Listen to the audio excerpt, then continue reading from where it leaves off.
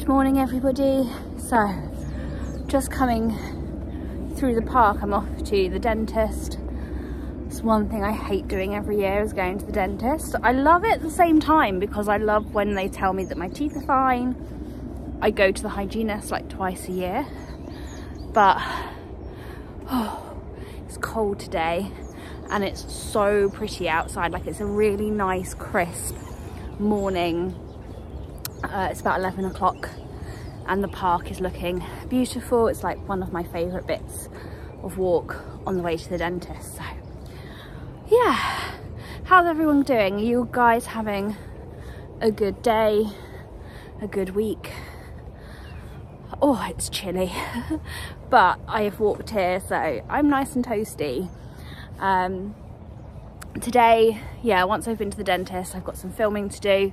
Nothing really exciting, but just like, you know, my faves. So give my teeth a good clean this morning, so hopefully she'll be happy. Fingers crossed. Yeah, it's just a really nice, beautiful, crisp morning.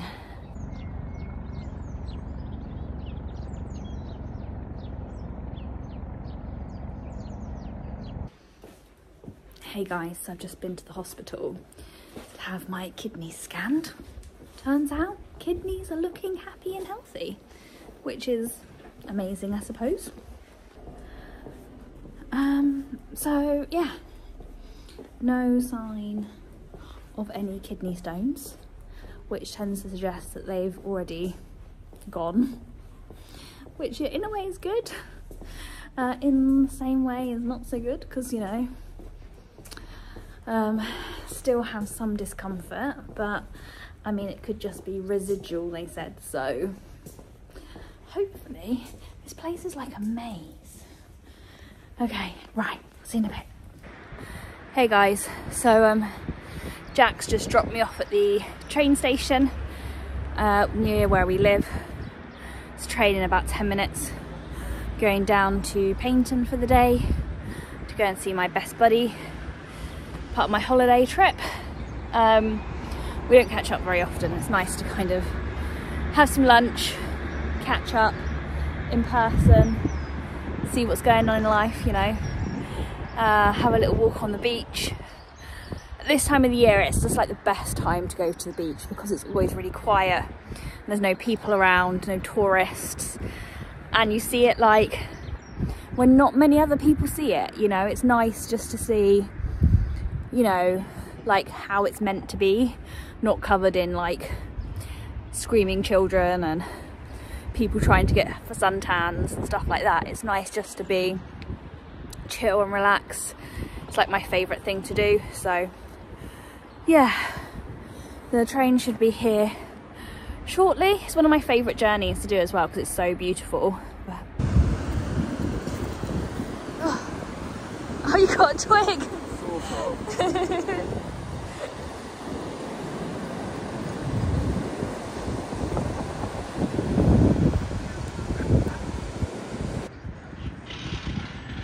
There's the hotels that are going up in front of my parents' home, blocking out all the lovely view of the beach.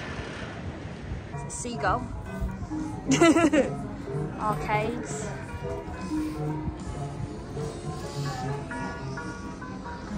Look how dead it is. It's literally nobody.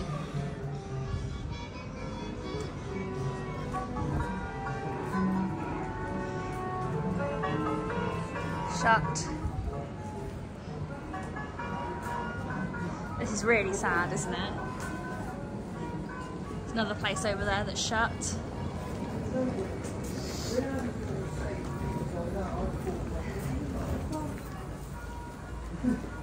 No, another one that's shut. What? It's just blowing smoke. Oh, that's fine. Oh, the proper shop. It's a proper shop. Oh, waffle place. Oh dear, somebody's lost their shoes. The Waffle Inn. They look very busy. Oh, there's another clothes shop. Another casino. It's just absolutely dead.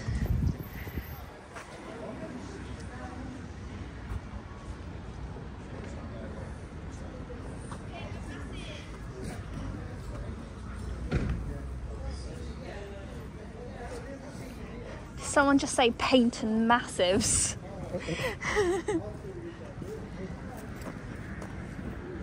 Oh, hang on, there's a car.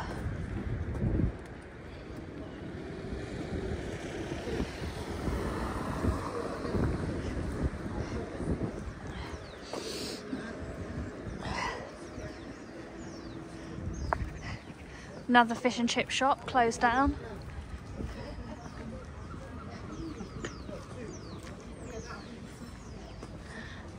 Another shop closed. Subway, and should I just say it's like midday? It's one person in Subway. Sue Ryder charity shop. Always love a good charity shop. Another clothes shop. There's a Toy Master. Again, is actually closed. Riviera gift shop. Closed.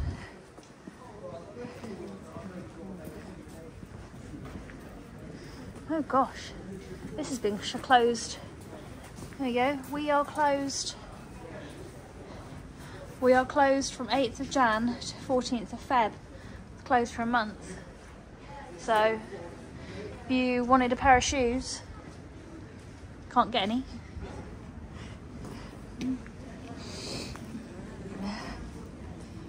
It's a bit busier up here. Another fish and chip shop, completely empty. Oh, dog crates. Obviously not needed anymore. Hey guys, so I'm just going to a pop-up event that's happening in Exeter to promote sustainable fashion and upcycling and all that goodness. So it was advertised on Eventbrite, and it's the opportunity just to go in. It's like almost like a kilo sale, I guess, where you can get to see like vintage fashion just off the high street. So should be a really fun little experience, and it was only £2, and if you buy anything you get your £2 back. So I thought, do you know what, that's a nice thing to do on a Saturday, isn't it?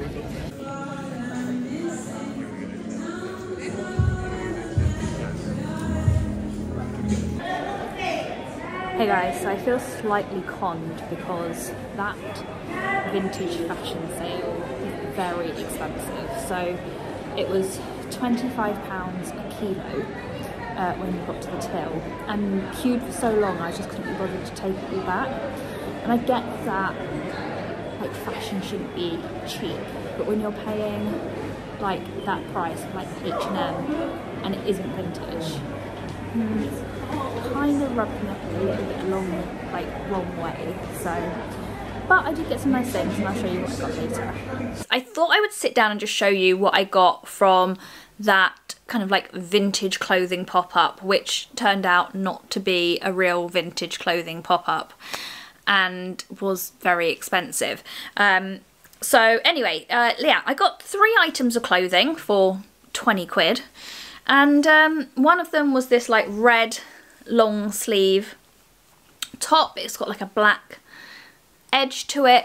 It all kind of smells like it has been washed, but I'm gonna give it another wash anyway. I've had some very bad experiences of buying secondhand clothing, bringing moths into the home and that kind of thing. Anyway, and then the second thing that I bought was this Tenses top. Now there is a little bit of like stainage on the label, but that's fine.